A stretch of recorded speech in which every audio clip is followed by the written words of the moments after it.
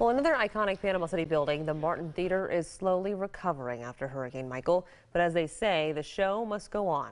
News 13's Erica Orsted has more on how the theater staff are doing everything they can to do just that. It's a landmark site here in Panama City, the Martin Theater, closed since Hurricane Michael. The movie nights that used to take place here are now happening across the street at the Center for the Arts. But when will this place be back up and running?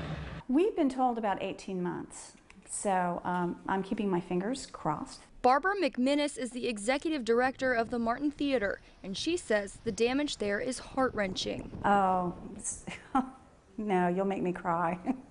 The roof of the building, built in 1936, caving in, walls completely ripped off. And then, if you'll recall, it was really, really, really hot and really, really, really humid, and the mold bloomed. Mold everywhere. The building had to be gutted.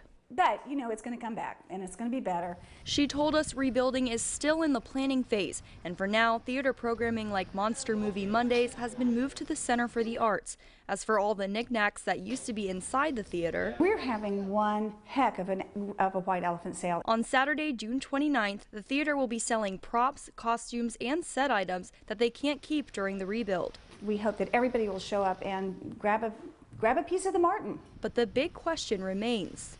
The neon, will the neon be fixed? Barbara says that classic glow is here to stay.